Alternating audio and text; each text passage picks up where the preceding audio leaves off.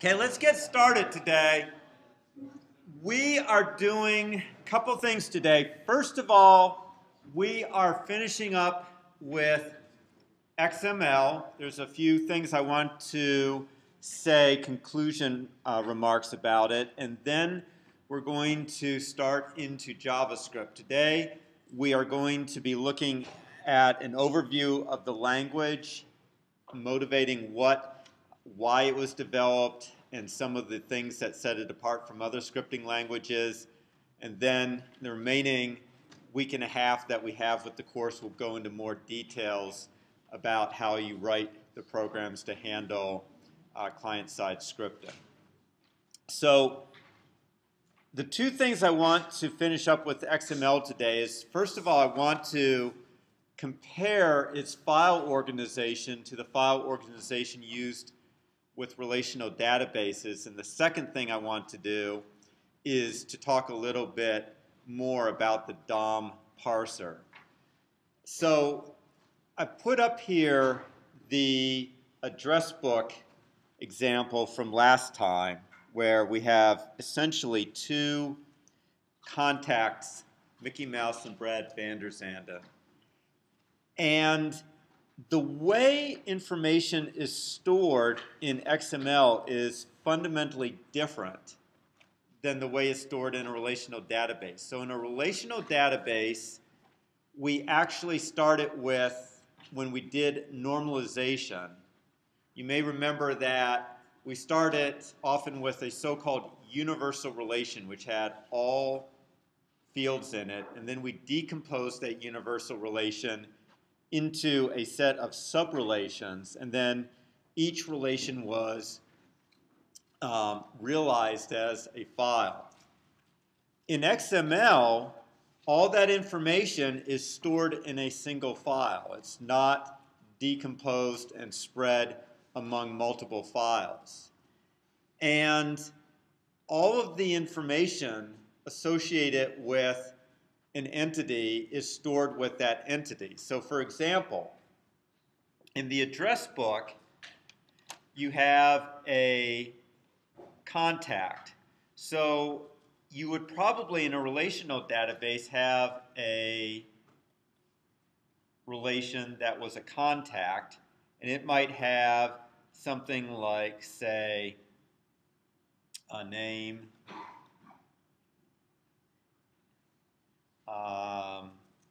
it might have a, we'll say, address,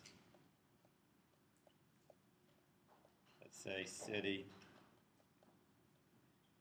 Now, I know that what is missing here is some additional entities, but let's say that we also had something like children. So we might have child. We want to keep track of the names of children. That would be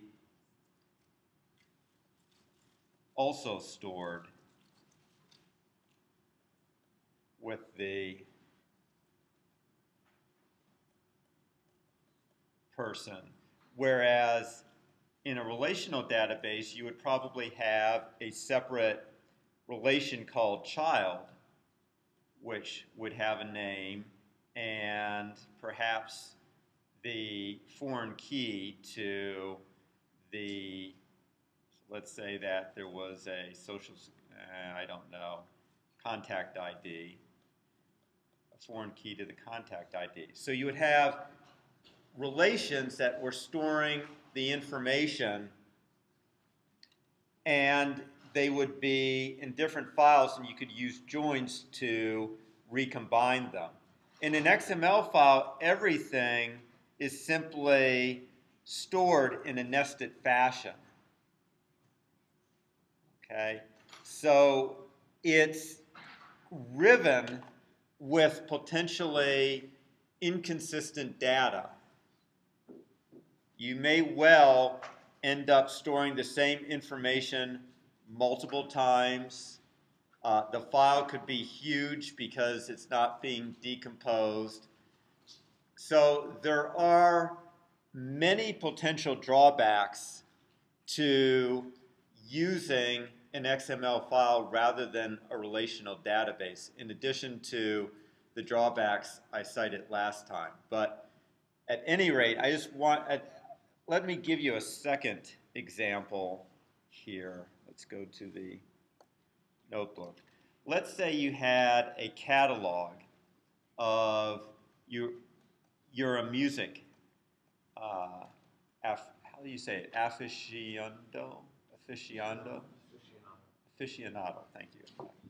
So you keep track of all the albums that you have, and you organize them by artist. And perhaps within artist you have a name, and then you may have some CDs that the artist put out. And within the CD you might have tracks for each particular song that they did.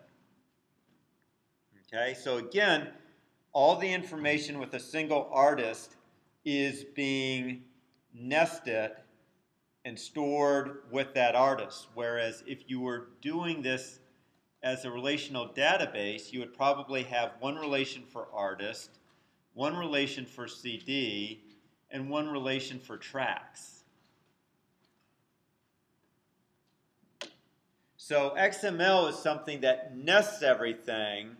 Relational databases is something that decomposes and stores things separately and then uses joins to recombine. And the advantage that relational databases get by doing this is that they are less likely to store redundant information. Okay, so that's the first thing point I wanted to make. Second thing, wanted to just say a few things about the PHP DOM parser. So you may remember that the DOM parser, you can use it to create a tree in memory. So you might have something that looks like catalog, artist, say CD, name, track, okay, so on and so forth. So you read it in, it parses it, it creates a tree. Now, with the DOM parser, you're able to add new nodes, which each node corresponds to a tag. You're able to delete nodes, which are tags, and you can alter content.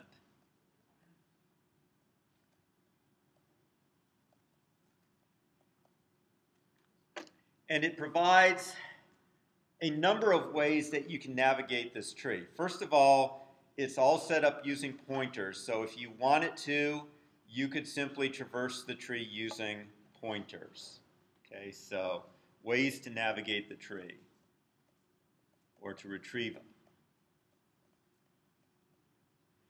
elements from the tree.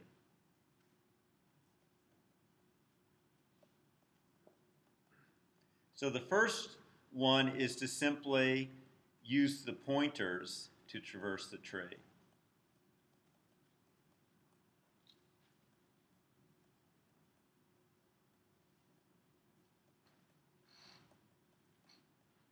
The second thing is that it gives you a number of commands. One of the most useful is get element by ID. I believe that's what it's called.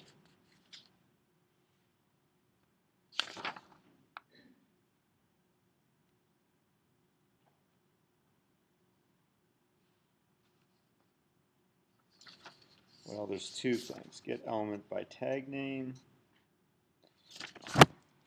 So there's one command called get element by tag name, and you give it a name of a tag, and it returns a list of all children with that tag. So a list of all the nodes. Okay, and there's a second one, get element by ID, which returns a node with the specified ID attribute. And that allows you to get a very specific node within that tree.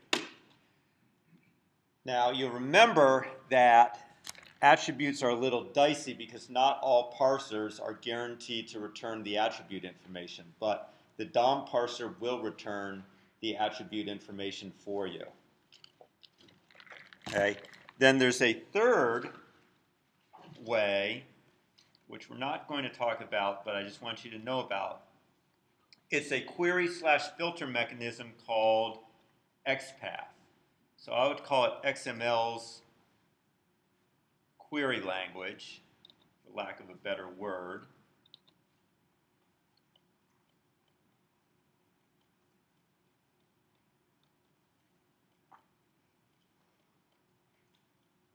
Okay, and it allows you to specify patterns, and from those patterns, it will get elements from the tree. Okay, so you kind of give it a pattern.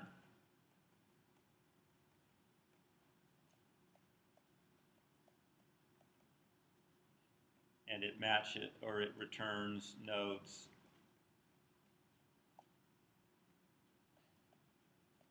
whose tags or attributes match the pattern.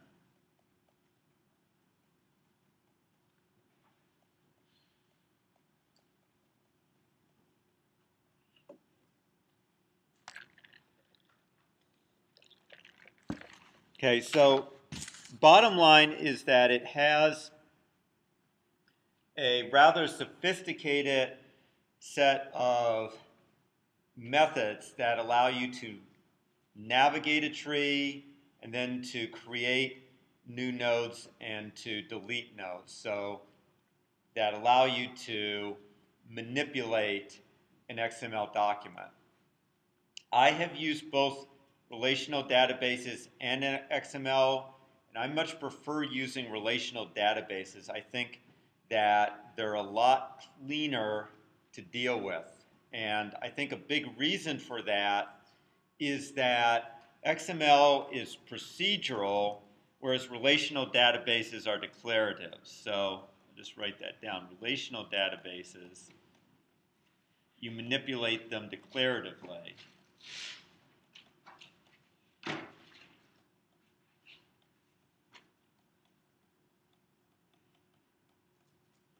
And XML, you manipulate the documents procedurally.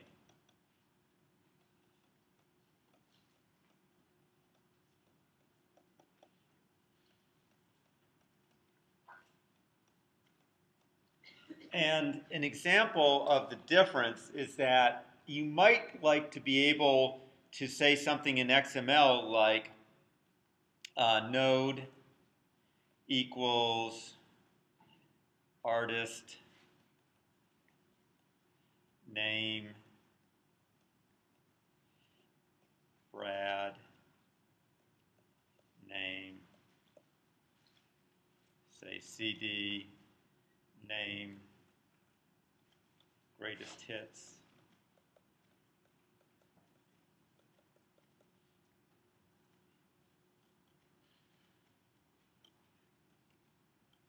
Okay, and I would consider this a declarative way of assigning something to that node, but you can't do it that way. It's a series of node equals new node and you have to assign then a tag name to it, then you have to create a set of CD or a new CD node and add it to artist. You have to create name and, well, two name attributes and assign them to the node. So it's just a very intricate set of operations where you're just building up a whole lot of stuff. And even if you could do this kind of assignment here, it's still much more procedural, in my opinion, than relational databases where you're just saying, look, I want all people whose salary is less than $40,000, and boom, you got it. Okay? So my preference, given one, is I try to use relational databases. If I really have a lot of very loosely structured data that doesn't fit well in a relational database, then I fall back to XML. But I only fall back to XML if my data is really loosely structured. And I know that this has been a pretty high-level overview of XML. We just don't have time to go into depth with it, but I did want you to at least be exposed to it so you have some idea about one alternative you can use for structuring your data, an alternative to relational databases. So questions about any of that? Okay. In that case, move on to JavaScript.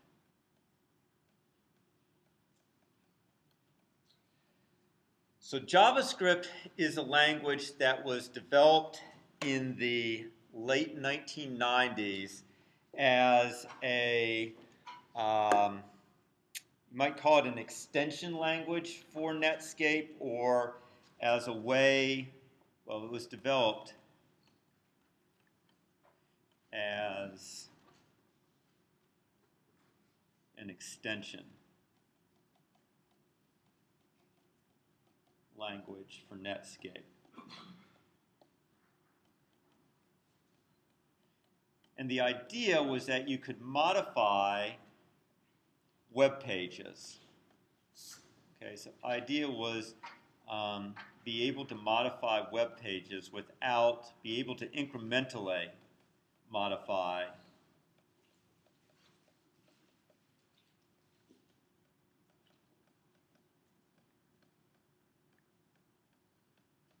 without rewriting them completely.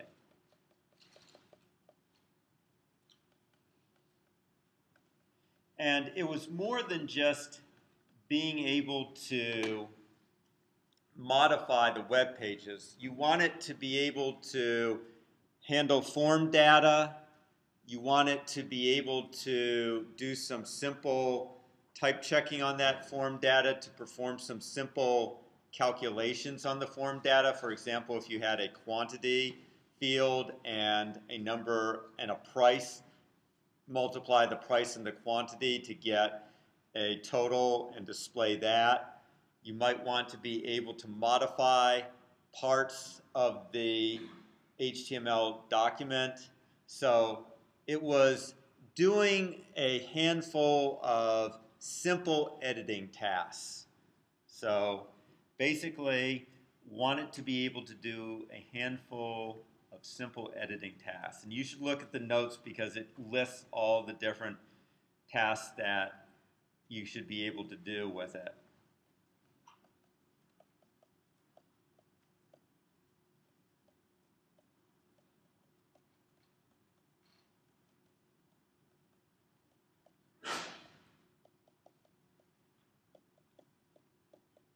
So actually, we can give you a demo of that. So let's see, create, where did Emacs go? Emacs disappeared.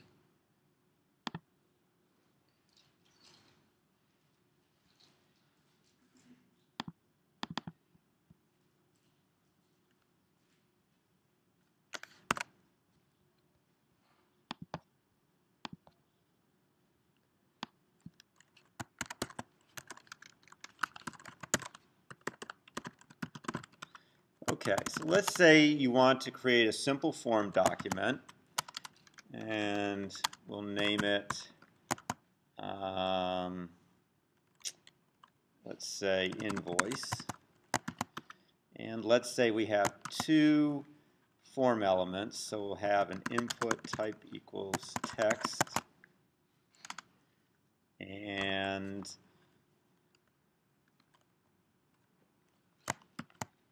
let's actually label it, so we'll label it quantity.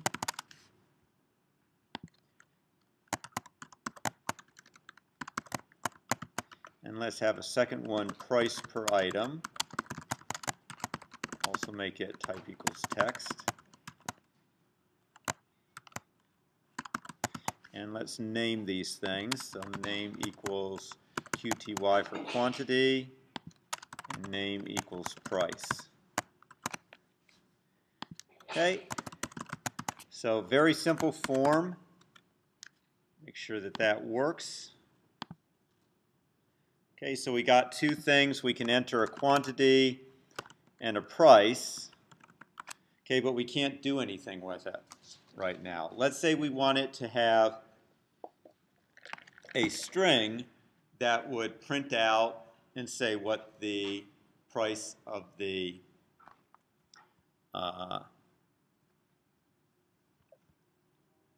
total price of your purchase was. So let's add a line, and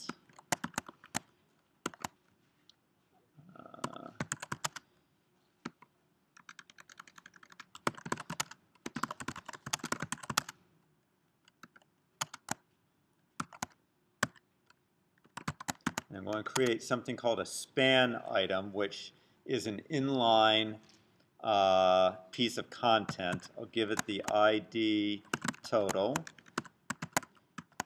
and initially it will be 0. Okay, so now I put that up. We have total purchase price equals 0. So what we'd like to do is something that as we enter the quantity or the price per item, we can update that. Okay? So that's where JavaScript comes in.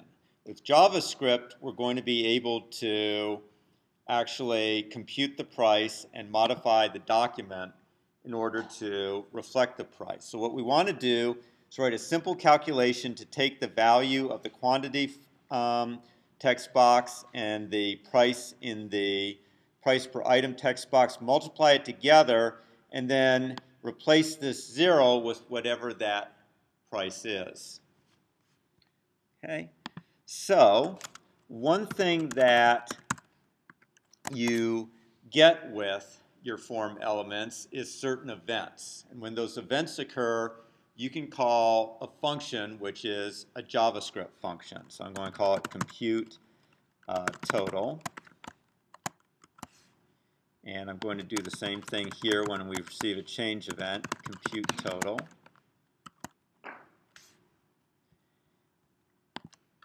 Now up in the header part of our document, we're going to create a JavaScript. And if you use the script tag, by convention, it is a JavaScript value. So we're going to create two variables, one to get the quantity, and we can get at it using, so the form is going to be parsed into a tree, because all HTML can be parsed into a tree. That tree is pointed to by a variable called document. So all browsers will create this variable and declare it for you. So all pages have a variable named document. And one way to get at different form elements is by referencing, in this case I need to add an ID field, so ID equals QTY, and ID equals price. So I can get at them using their ID, and then I can get at the value using the value field. I'll do the same thing for price.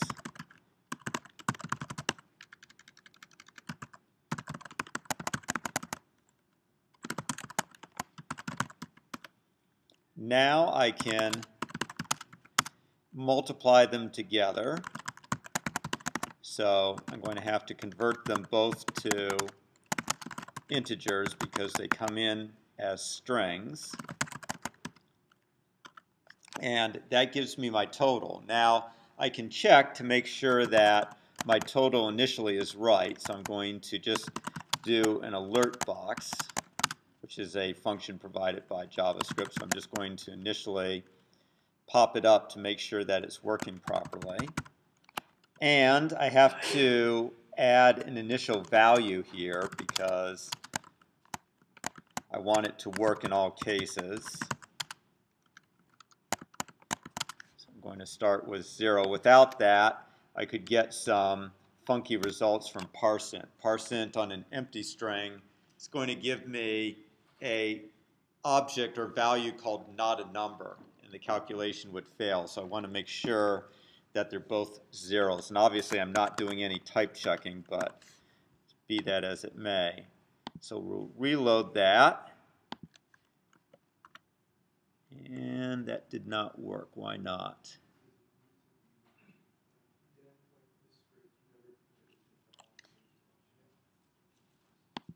Oh, right. I never created a function. Duh. Thank you. Needed to call that function compute total.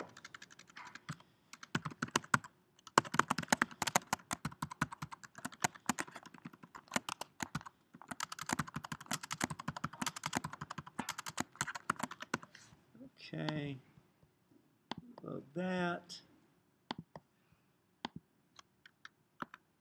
And it's still not working. Okay, why not? Okay, well, the first thing we can do is look at our web console to see if there's any errors. And there do not appear to be any errors. So the second thing we can do is make sure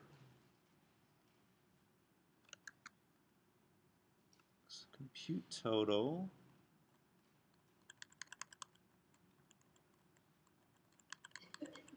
make sure that onChange is the right event.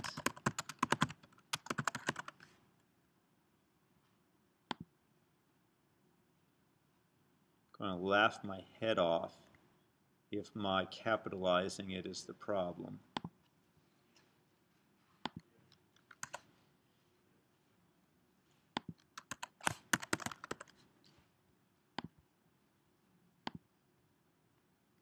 Load it.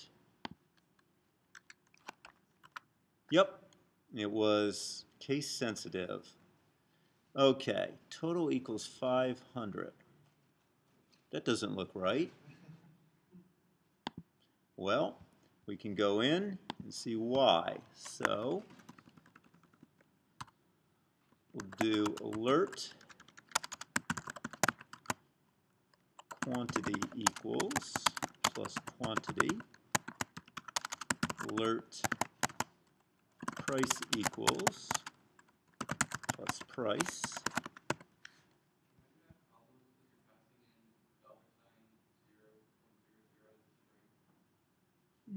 Shouldn't be an issue.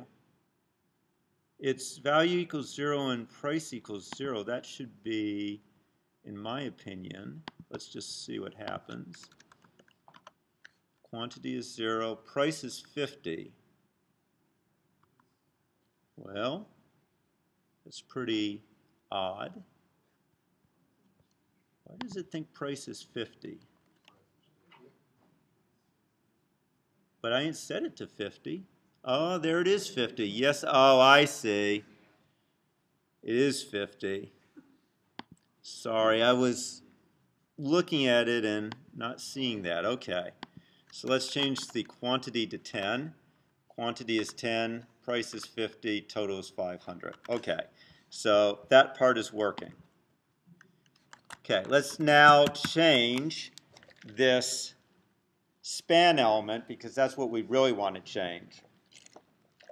So we can also get a hold of content, not just form element stuff. So we can say var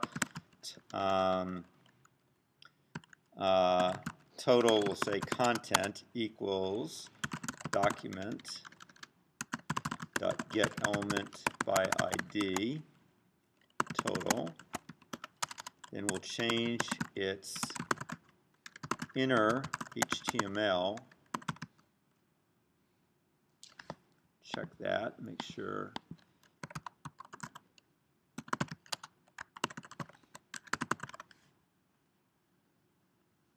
Okay, all caps.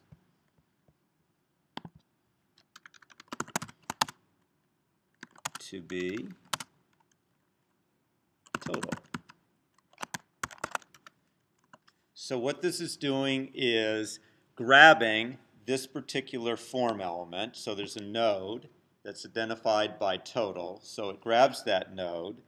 And then various HTML markup elements have a field called inner HTML, which when you change it will change the content.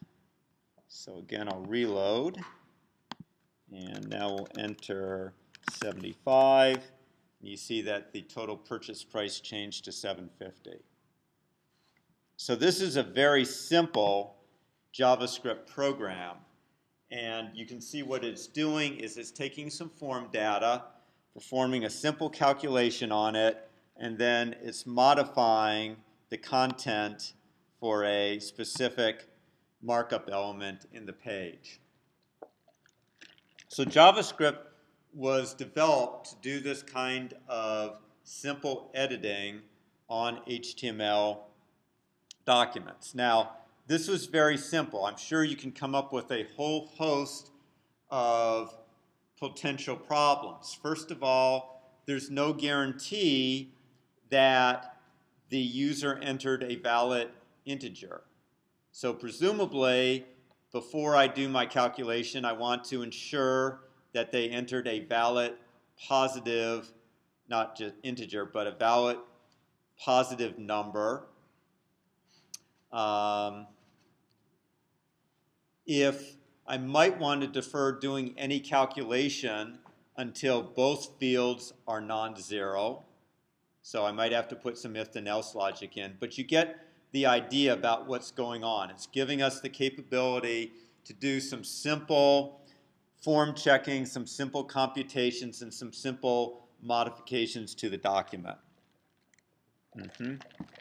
So that's what it was developed for. There's a couple neat things about it. It was developed in 2 weeks by one developer.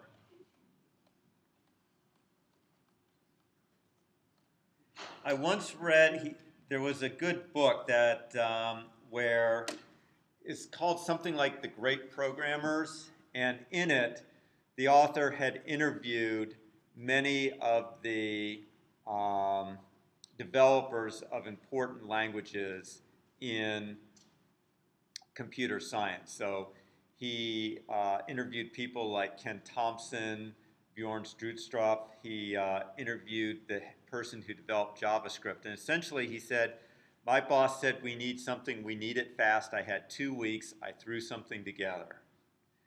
And originally they named it LiveScript, but the Java was just coming out at that point, and they piggybacked on the coattails of Java by renaming it JavaScript. It's a misnomer because it is not. It is not like Java. Okay, its design is modeled more after C++. And even there, it differs significantly in the way that objects are handled. and we're going to talk about that. It uses what's called a prototype instance model rather than a class instance model. But for whatever reasons, it caught on. It is platform independent, so it runs in all browsers, whereas Microsoft developed a competing client-side scripting language called Visual Basic. And I don't know if it now runs on platforms other than Internet Explorer, but initially they only had it running on Internet Explorer. And I believe they naively, well, maybe not naively, but they were trying to essentially corner the market and squeeze the other browsers out. And they figured that since they were Microsoft and Internet Explorer was the biggest browser, people would just develop in Visual Basic, and they were wrong. The fact that JavaScript was platform agnostic made it the choice for most implementations, and to my knowledge, JavaScript is still the most widely used client-side scripting language. Now, JavaScript was never designed to be a general-purpose programming language, and it has a number of significant, as originally designed, I need to now say as originally designed, because as with everything, it grew so popular that they added features. But as originally designed, JavaScript was not meant to be a general-purpose programming language.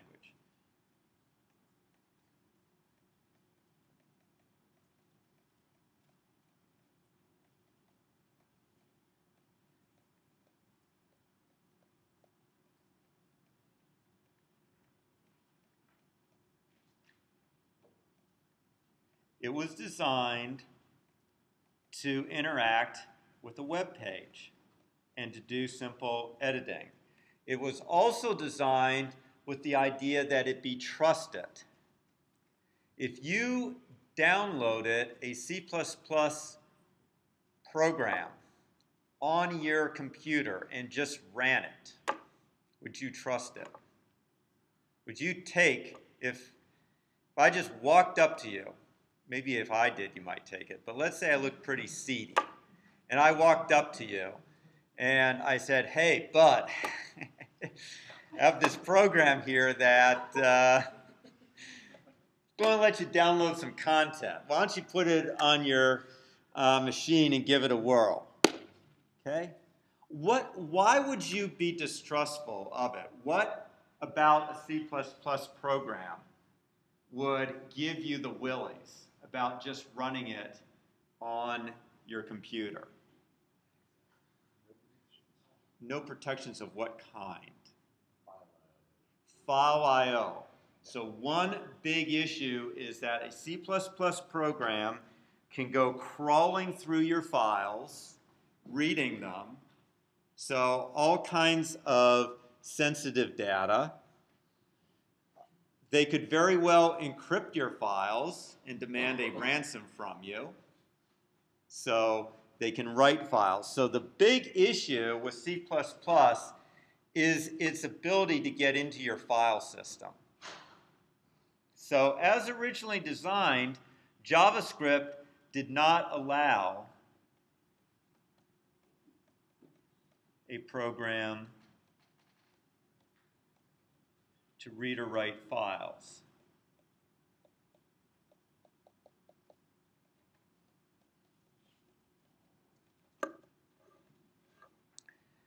Now that's been relaxed, and I've seen commands that do read and write files, so I'm guessing that there is something where you can give permission now to JavaScript to read or write files. Browsers don't do that.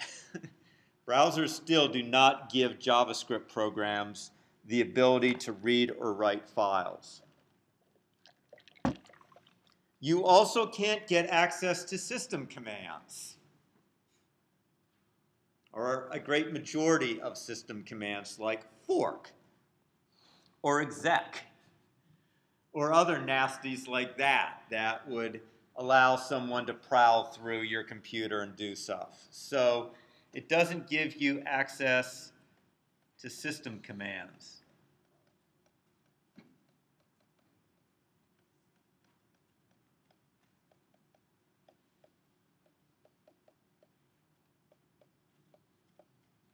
Now, the big one is those two. There's subsidiary ones that follow from one. Since you couldn't read or write files, you couldn't really, standard in and standard out are in some sense an extension of the file system. So it did not provide a way to read from standard in.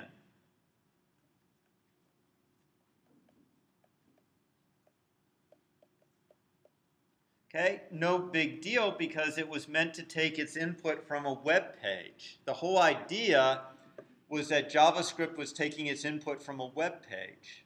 So this wasn't, to the developer's point of mind, a big restriction. And for the same reason, it did not provide a way to write to standard out.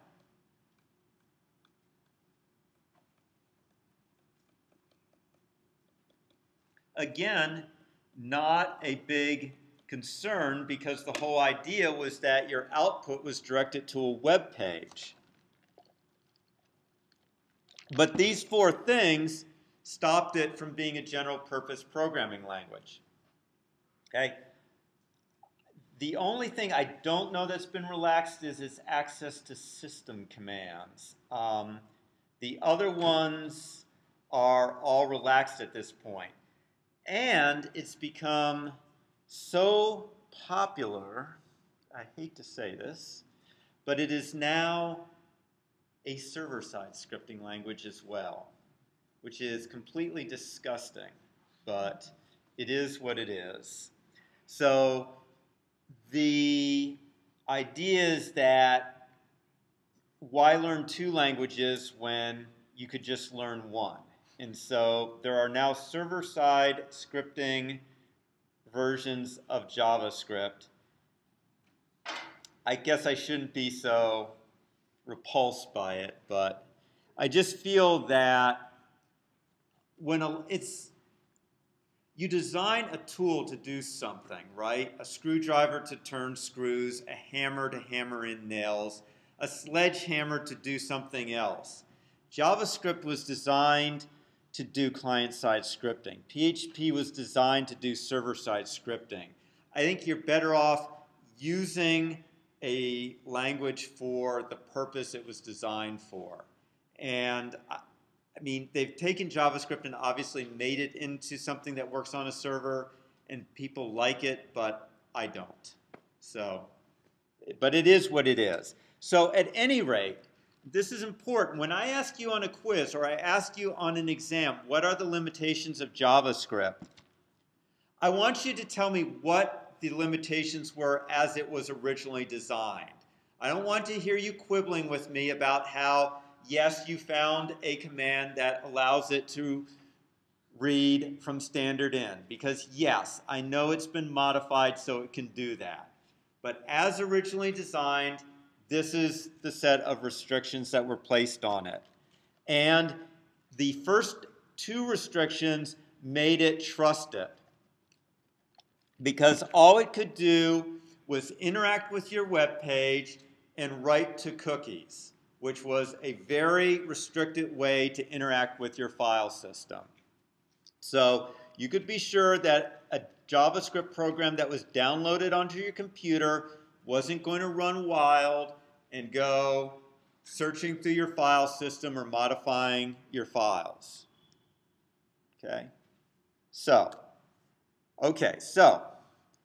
given that JavaScript has this unusual design, how was it designed to do input and output? Well, you just saw the two different ways that it was designed to do output. Alert boxes and modifying the HTML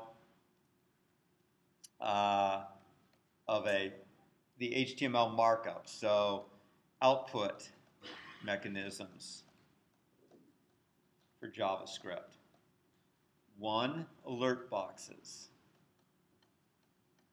Okay. Two, you have modify the DOM object. The DOM object stands for Document Object Model.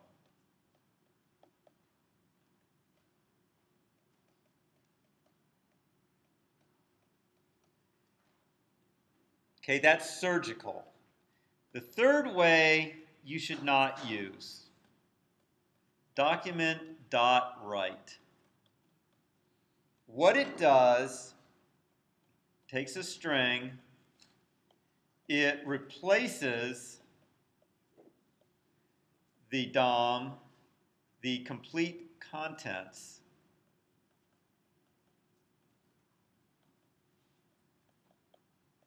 of the DOM, which means the complete contents of your web page with string. Okay, so it destroys your original content.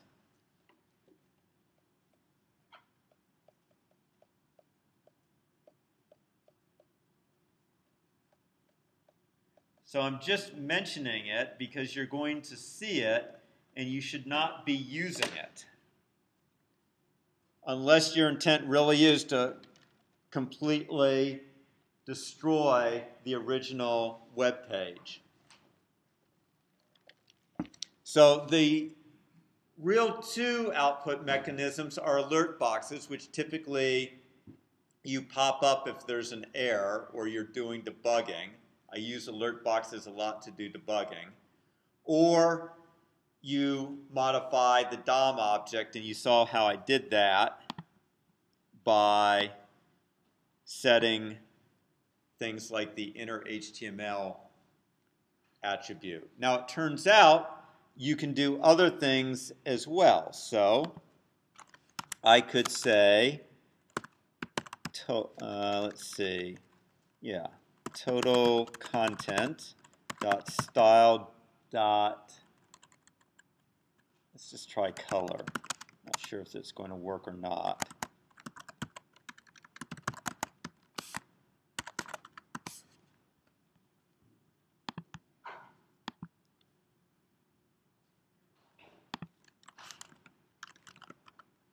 Yep, if you noticed, it turned blue. So you can modify there's a style object associated with each HTML object, and you can modify the various style attributes and change the appearance of things. Similarly, I could actually make the thing disappear. I think it's visibility.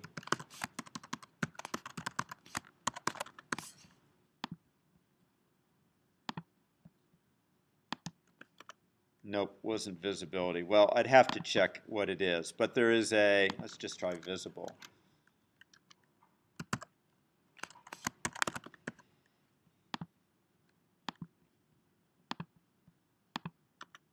Nope, it's not that either. Okay, I'd have to look it up.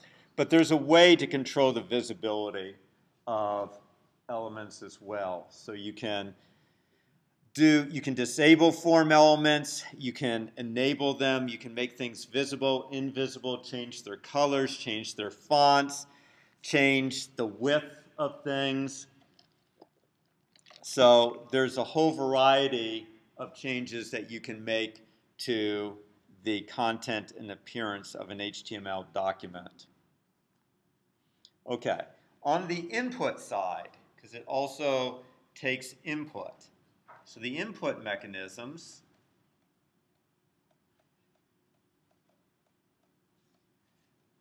one is form data. Now, it is true that you can also take technically input from any HTML item, but the idea was that you would take your input from form data. The second is, so I'll just say widgets. And the second, there is a prompt function which allows you to pop up a dialog box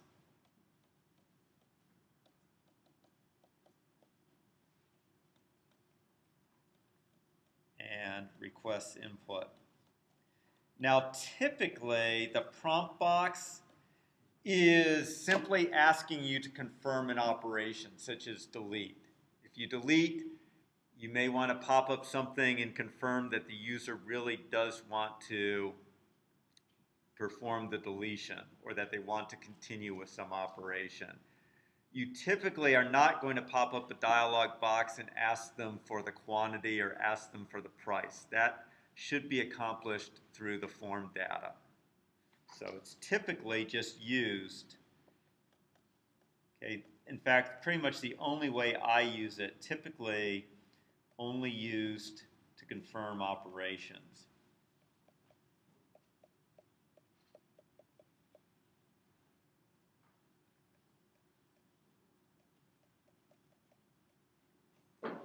So those are the two primary ways that you get information from a web page. And I just showed you up here.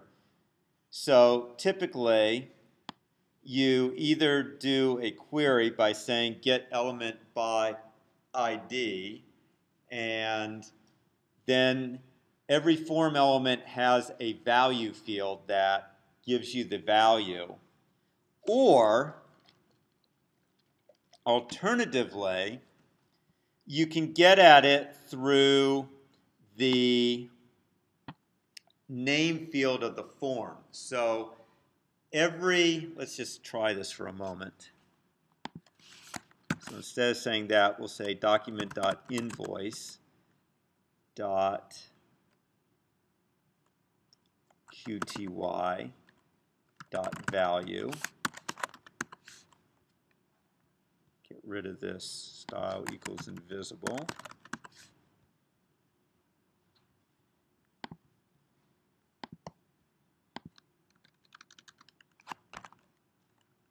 That's not going to do us any good.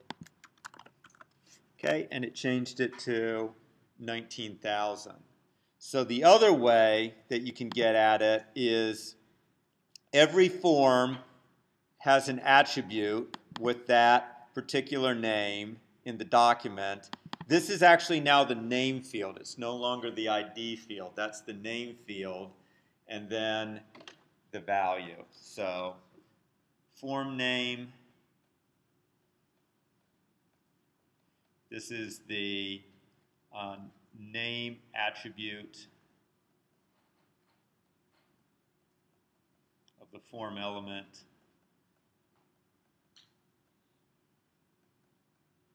And value is its value. So two different ways of getting access to a form element.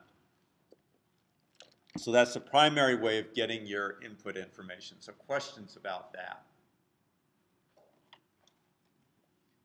Yes, Adam? Names are not guaranteed unique. How does JavaScript handle that? Is the last one in the document to get that name? It's a good question. I don't know, because I don't duplicate my names. Let's try it.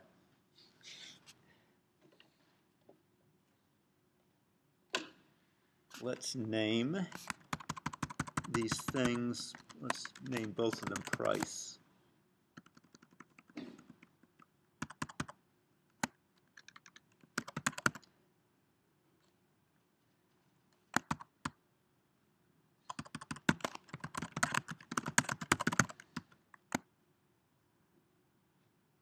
And see what happens.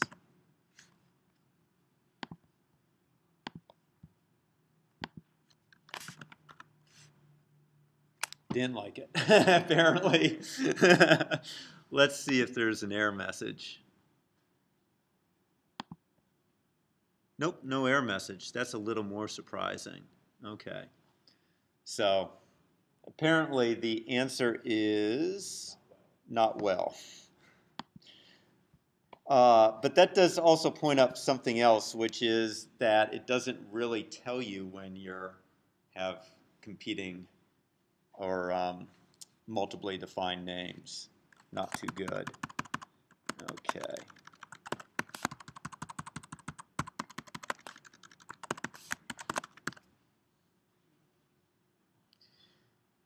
Now, I said that it was modeled after C++.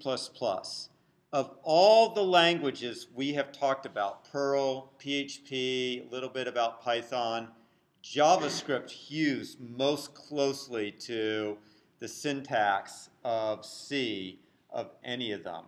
So variable names have the exact same naming, and you'll notice that there's no special character in front of the name.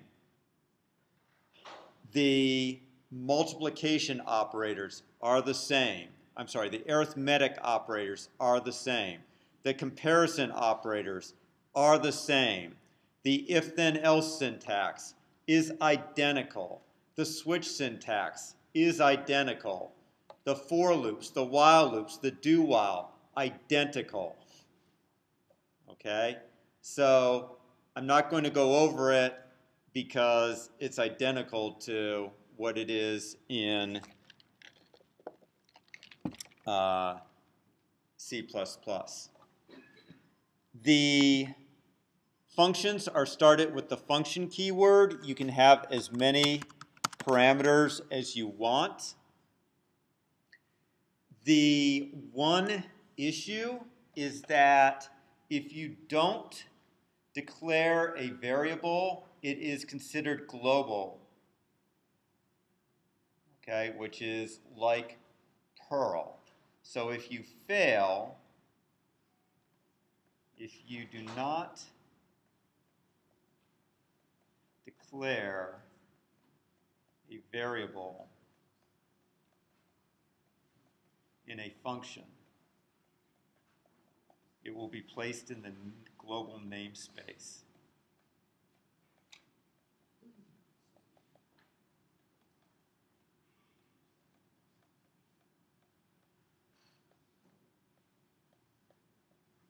Okay, and hence will continue to exist after the function exits.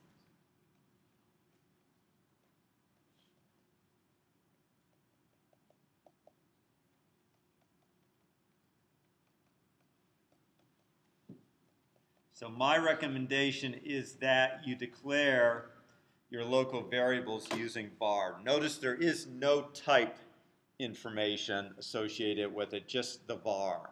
So by using the var declaration, it makes it local and it disappears at the end of the function.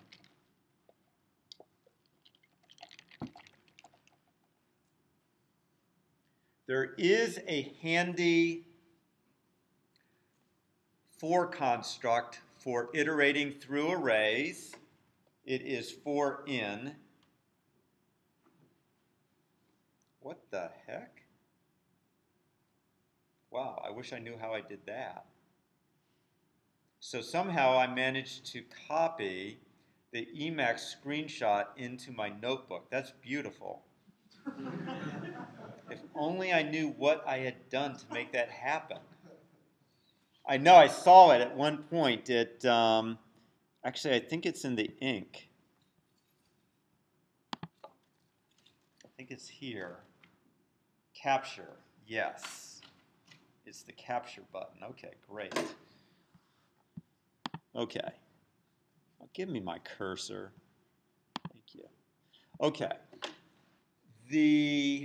So there is a for in construct that allows you to iterate through the elements of an array. So let's actually go.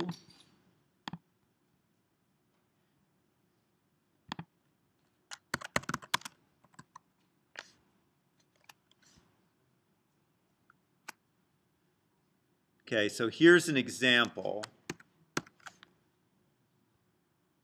of the for in loop. So we set up an array And I know I said don't ever use document.write, but here I was just creating a web page. So for index in pet names, and you write it out. Now, how does this for in statement differ from the other for each or array iterating loops that you've seen in other languages? It's an important difference.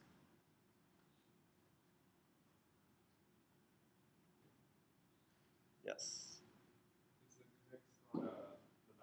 It's the value being given to it is the index value, not the value. Kind of dumb. Yeah, I know. So the for in loop, it gives you the numeric indices rather than the values.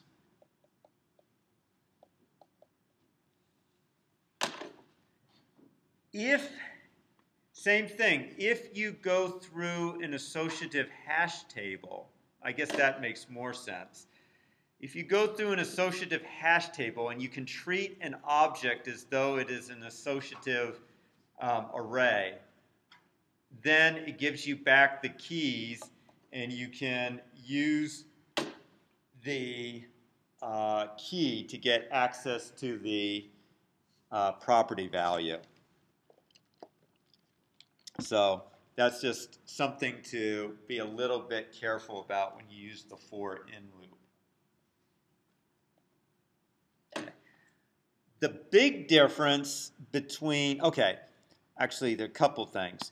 If you use an array, you'll notice that an array is not a built-in type. It is an object in JavaScript. So you can still use the regular bracket notation to get access to the elements, but it is an object as opposed to a built-in type. Also, JavaScript does not have a hash table per se. Objects are the way JavaScript implements dictionaries or associative arrays.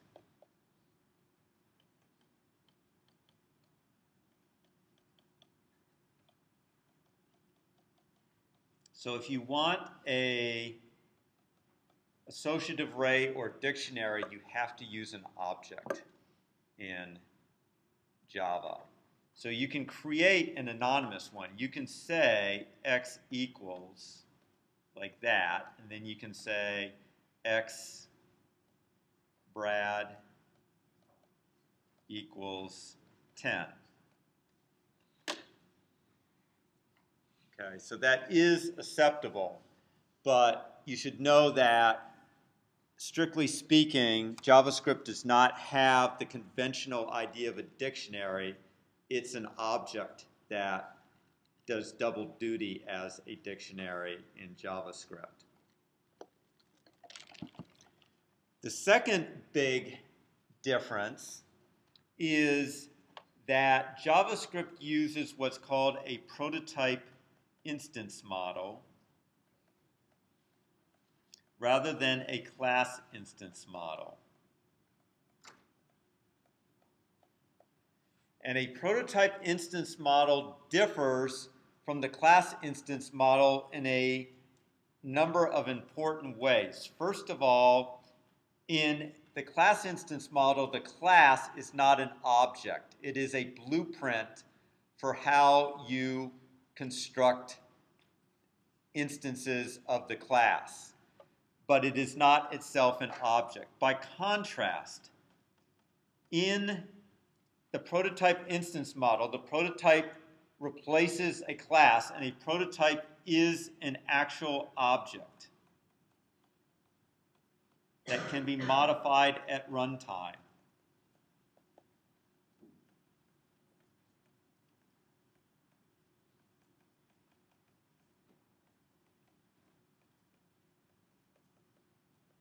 Okay, what that means is that you can add or delete. Okay, so you may add or delete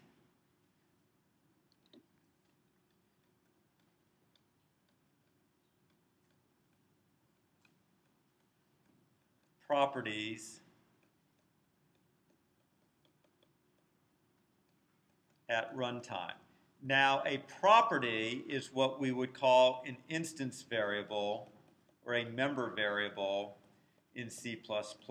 But in JavaScript, and in fact in most scripting languages, they're not referred to as instance variables. They're typically referred to as key value pairs or property value pairs. In JavaScript, they're property value pairs. So you can add or delete properties at runtime. Okay, same thing with instances.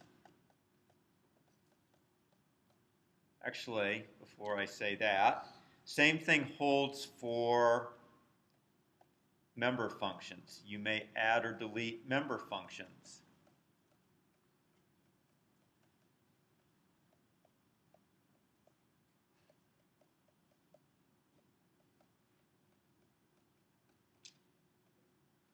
Okay, and then with an instance, same thing is true. So I'm just going to say properties A and B hold for instances as well.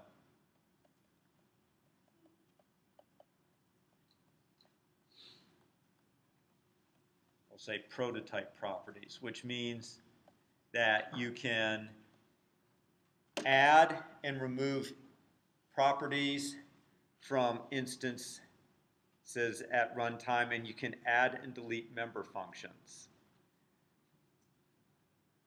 Okay, the way that you set up inheritance in JavaScript, so to make A be a sub or to be a prototype,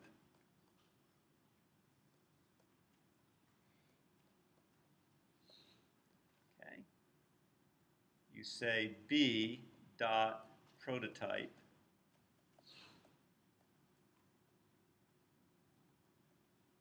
equals A. So the prototype attribute is what sets up the inheritance hierarchy.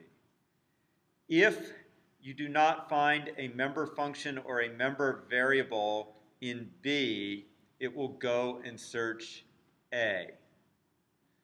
So let's say that you have A dot x equals 10. If you now say print b dot x, it will print 10. Now you say b dot x equals 20, and you again say print b dot x, it will print 20. Now you say delete b dot x, print b dot x, and what is the result? 10.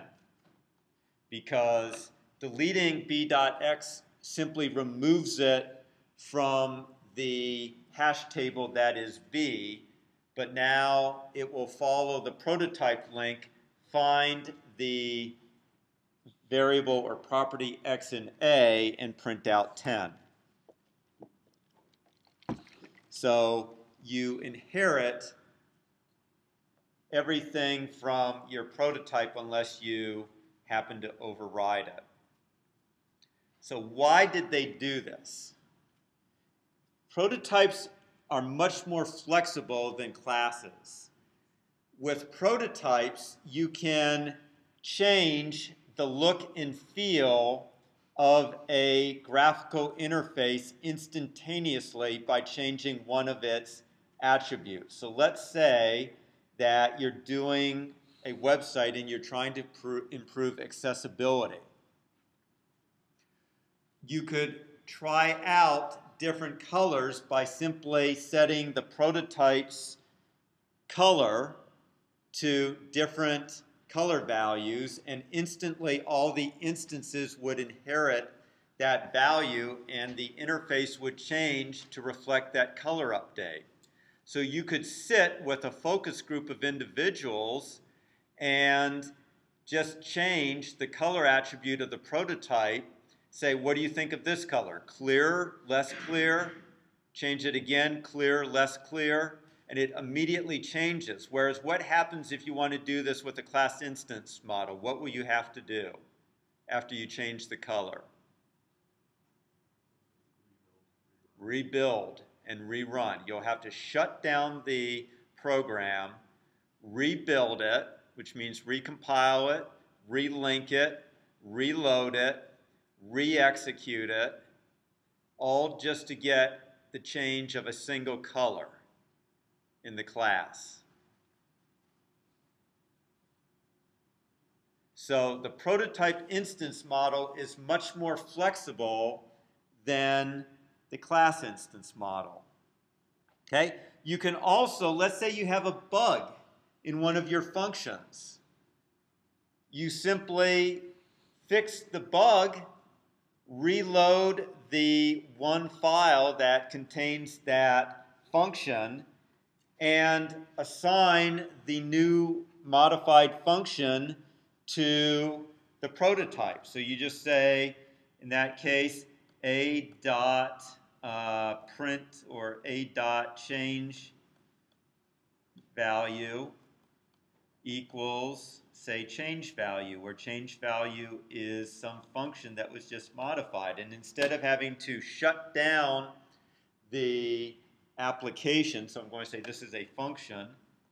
So instead of having to shut down the application, recompile, relink, and reload, and re-execute, you simply load in a new version of change value, assign the new function definition to a.changeValue, and immediately that function definition is propagated to all instances, and the behavior is fixed or modified. So prototype instance models give you the ability, as they imply, to much more quickly prototype and change an interface. So it's along the same idea of make the programmer's life easier. So prototype instance model makes the programmer's life easier.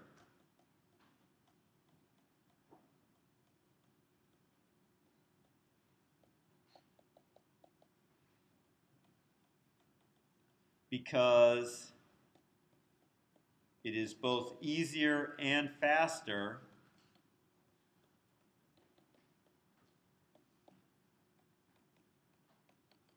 to change the look and feel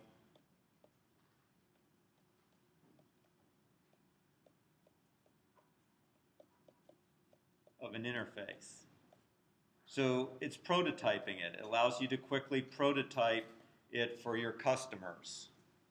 Okay, what do you give up? This seems pretty spiffy. Okay, in fact, a class instance model could well take up more storage because you have to, in a class instance model, every instance gets a copy of all the instance variables from a parent. But in the prototype instance model, the parent just stores them. You just have to follow the prototype chain and you get them. So the storage may be less. So what's the drawback? Why don't Java and C++ adopt the prototype instance model? Hard to optimize. It's slow. So the whole idea with compiled languages like Java and C++ is machine efficiency. Prototype instance models aren't easily optimized. So if I can add or delete properties dynamically, how do you think it's storing the properties? What kind of data structure underneath? Hash table. Okay? Whereas in a class instance model, it lays it out essentially as a struct with fixed offsets. So in the class instance model, it's a very fast access to any particular instance variable, whereas in the prototype instance model, you're doing hash table accesses. It's a lot slower. Same thing on function calls. The function calls are being looked up in a hash table rather than through a jump table.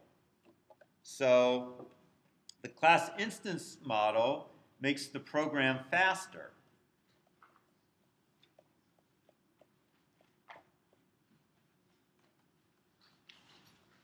Because instance variables are stored in structs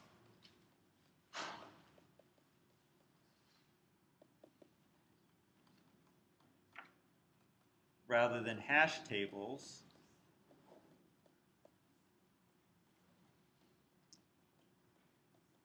And member functions are accessed via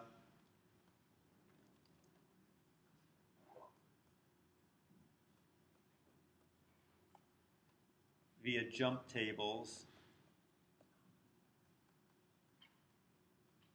Okay, I'll put in parentheses V tables rather than hash tables. So you pay a price. It's the old conundrum. Scripting languages make the programmer's life easier at the expense of machine efficiency. Compiled languages like C++ and C and Java make the program faster at the expense of programmer flexibility. So this is just one more example of scripting languages adopting an object model, well, making the programmer's life easier by adopting a different object model that is more flexible for the programmer but less efficient for execution. Okay, so Thursday we're going to, I pretty much covered the fundamental differences between JavaScript and other languages. On Thursday, we are going to pick up with what? Take a quick look. We're going to pick up with the HTML DOM, so how that operates, how you're able to change it, what the API is, etc., etc. So I will see you all Tuesday.